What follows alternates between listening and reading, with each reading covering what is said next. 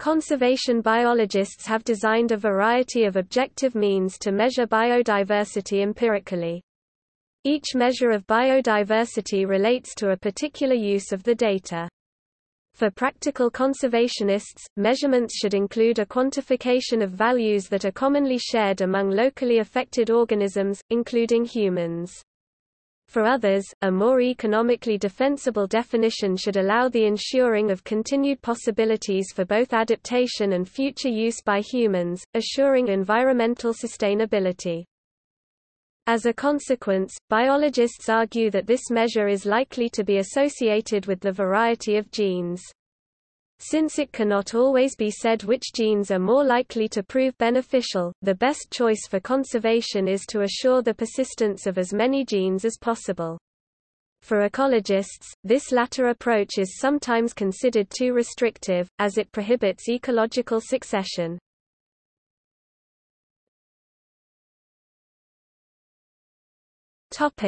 Taxonomic diversity. Biodiversity is usually plotted as taxonomic richness of a geographic area, with some reference to a temporal scale. Whitaker described three common metrics used to measure species-level biodiversity, encompassing attention to species richness or species evenness. Species richness, the simplest of the indices available. Simpson Index, Shannon-Weiner Index. Recently, another new index has been invented called the Mean Species Abundance Index (MSA). This index calculates the trend in population size of a cross-section of the species. It does this in line with the CBD 2010 indicator for species abundance. Other measures of diversity. Alternatively, other types of diversity may be plotted against a temporal timescale: species diversity, ecological diversity, morphological diversity, genetic diversity. Different types of diversity may not be independent.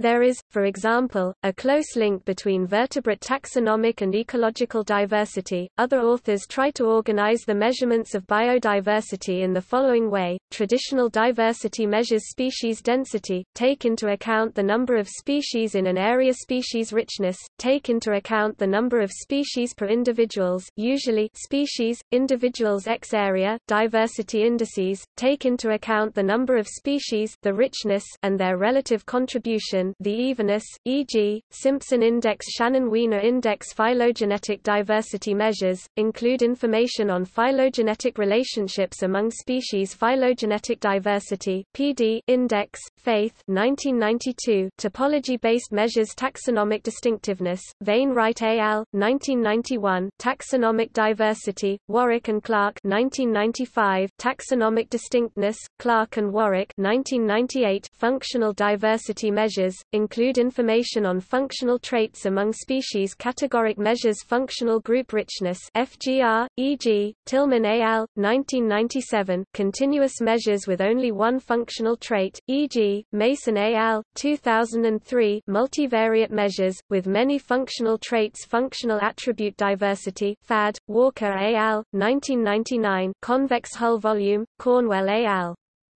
2006. Functional diversity FD, Pecci and Gaston 2002.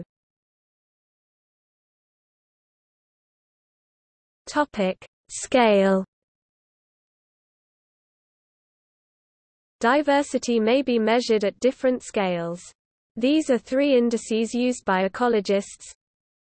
Alpha diversity refers to diversity within a particular area, community or ecosystem, and is measured by counting the number of taxa within the ecosystem, usually species.